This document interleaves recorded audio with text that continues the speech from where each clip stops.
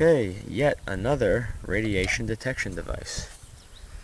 This is an ionization chamber, a really sensitive one. It consists of 4 Darlington transistors, a potentiometer, several resistors, and I took an old 20-year-old pocket-sized DMM to use as my meter, which works really good. Instead of using aluminum foil, I used 80 mesh copper screening. This will allow alpha rays to enter the chamber, because if you use aluminum foil, it's going to block alpha and only allow beta and gamma.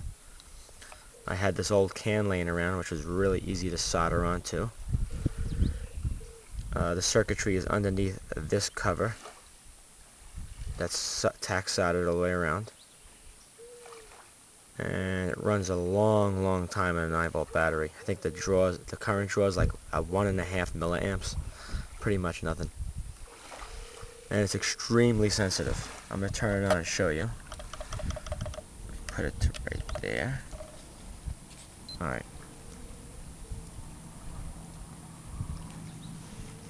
Put the battery on. It's going to take 1 second. Hold it.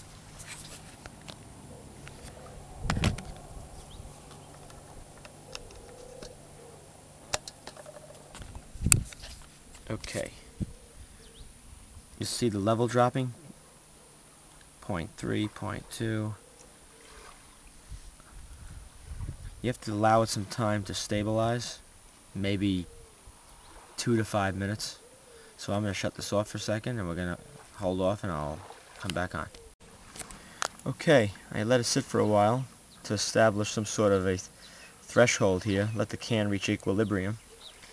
And you can see it's at 5 millivolts, 6. It will fluctuate up and down, maybe 10 or something like that, because there is a screen on the front, and it pretty much lets everything get in there. So you will see fluctuation.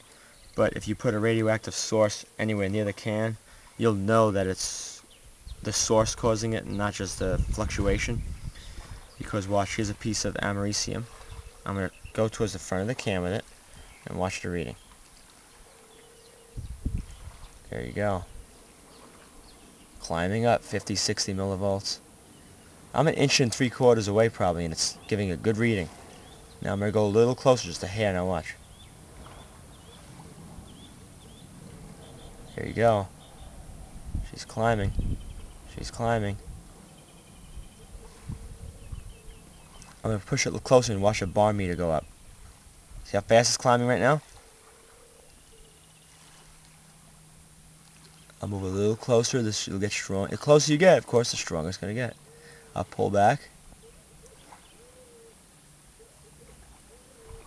I'll tell you, it's a very sensitive chamber. I mean, it might not tell you how many counts per minute or how many sieverts or milliroentgens and stuff like that, but it'll tell you if there is a source of radiation and if it's weak or strong.